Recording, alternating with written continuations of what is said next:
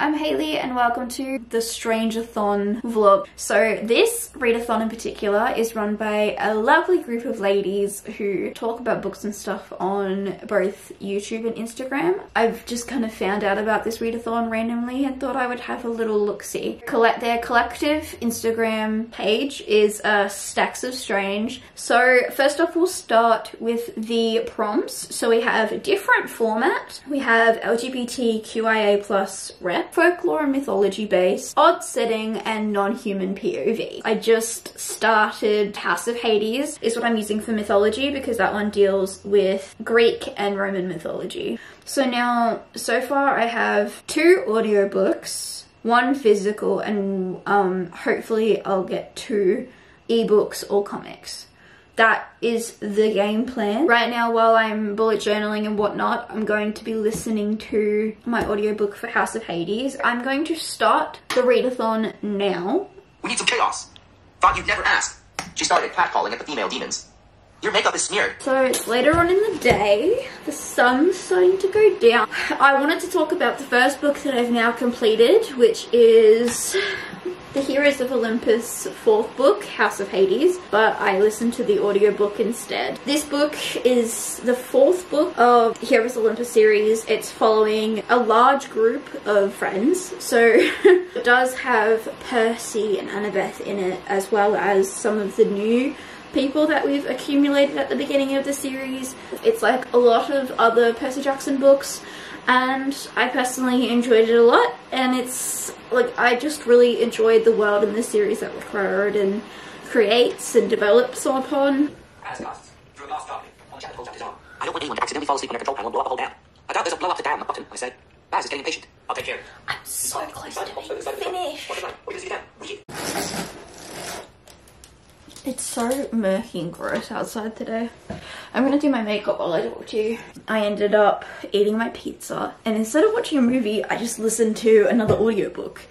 I listened to Wayward Son by Rowell, and that's for the LGBT prompt. Yeah, I ended up finishing that last night. But yeah, that's the second book to carry on. When I tell you I enjoyed it a lot, I mean it.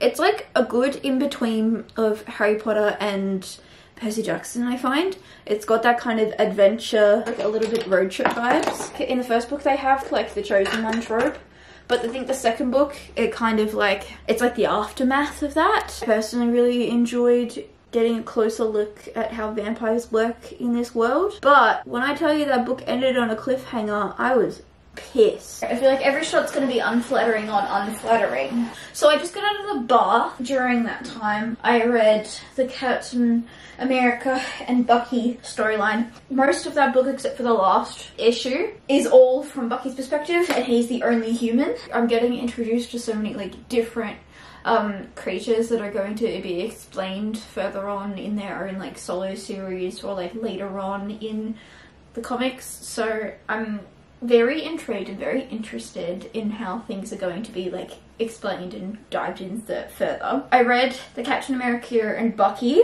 issues 620 to issue 624, and then I also am counting the Captain America and more, and that's 635.1, which Captain America and Bucky, but then it's like a branch off from that. So while Bucky is off doing his assassin situation. One thing that I think is really strange that they've like dived into is Bucky goes on a mission. They really pulled, they're in a concentration camp, and like to the point where like Bucky is fighting with someone and he falls into a pit. And I'm like, dude, I did not need to see that. We didn't need that.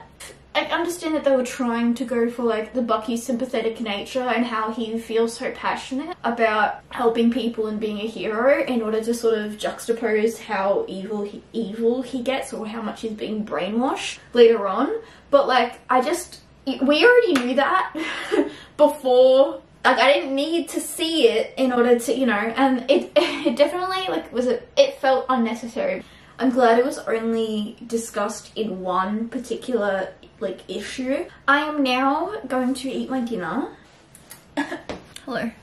I swear I'm always like talking to you from my bed or from my desk because those are the two places that I jump between throughout my day. Finally bringing the camera out to talk to you because I've forgotten about it. So the readathon ends like tomorrow. Last night I ended up joining in on one of the read-ins, read-alongs, whatever the hell you want to call it. The time difference is hard for me to participate in that way. So I usually end up having to skip that prompt. But last night, because I was already awake and then I got a notification for it and I was like, oh, may as well. And I was already reading the X-Men Magneto Testament, issue 1 to 5. I don't really feel comfortable having this particular comic in the readathon at all. Having anything to do with the Holocaust being in a readathon titled The Strangeathon. Like, do you understand what I mean? I just think it's really insensitive. Previously, I made that comment about how I didn't need to see the concentration camp in Captain America and Bucky, like those particular issues, or one in particular that like really stood out to me. I was like, I did not need to see inside that concentration camp. Now I understand why they've put it in. With Captain America and Bucky, I felt like it didn't really do anything, but in this, it was absolutely necessary. Author notes in there explaining what they've changed, why they changed it. Although they had to make some fantastical, like, they had to like adjust things around, being that, you know, Magneto is a mutant and has magnetic powers. They really did not highlight that in this story. He is a mutant and you do see it in like little snippets, but it's definitely not highlighted. Like, they insinuate that he does something, but they don't ever fully show it unapologetically. Like, this story isn't about a mutant or Magneto having magnetic powers. This is about a young boy growing up and going through trauma. I'm now right now, as we speak, I'm going to be reading Antigone. This is the Theban plays, and I'm using this for a different format because this is a play script and I don't read as many play scripts as I wish I did. So I performed Antigone like freaking 5 or 4 years ago. But yeah, I performed this in my like year 11 theatre class. So it's like a little blast from the past, you know? Oh my god, this is just bringing me fucking flashbacks. Wonders of many on earth, and the greatest of these is man. So when I did the play, we separated the chorus's lines between 5 of us, and I was like in the center. I don't even remember what particular lines I had, but like so far everything has kind of like got that rhythm that I remember performing. Like, I don't remember all of the lines distinctly, but I remember kind of like the flow of things. Do you get what I mean? Every performance, every play has kind of like a beat or a rhythm that it flows to. Immortal works her will upon us all. Dun dun dun! So that's that. I finished that. The more I kept reading, the more I remembered things. Makes me feel very happy. I am now going to sit on my phone and I'm listen to The City We Became by N.K. Jemisin. I've had that on my audiobook list for so long. So I think I'll listen to this for the non-human. It was the end of the month. I can only say. A love letter to New York City that spans the multiverse. Yeah, like, I get it, it's like a love story to the city, but is it 5 New Yorkers must come together in order to defend the city? Every city has a soul. Okay. A pause. Hello. Oh my god, this lighting. Anyway, yeah, sorry for this lighting. It's kind of the only option I have right now. I wanted to come on here and say that it's the last day of the Strangeathon. So I read like 6 books all up, the prompts. So I'll insert here. These are the books that I read. Wow. Cool. So yeah, I read them. And those are the prompts that they're going for.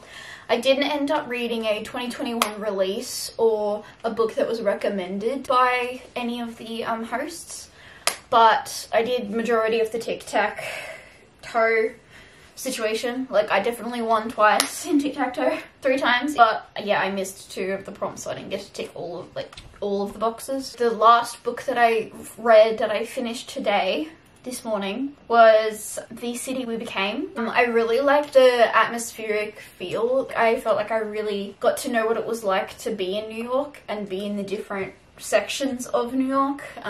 This book is like obviously inspired by H.P. Lovecraft, and as someone who hasn't read any of his work, I feel like I didn't need to. Like, they made it very clear that they were alluding to his stuff, but they didn't like make it so like you had to read anything HP in order to understand. So I'm glad, because I do want to read Lovecraft myself, but I feel like this is good on its own as well as with that context as well. It just didn't need anything extra. It was good on its own. It doesn't feel like filler or that it was just setting up for another book. It definitely felt kind of complete to me in a good way. The atmosphere, just, I can't stress it enough.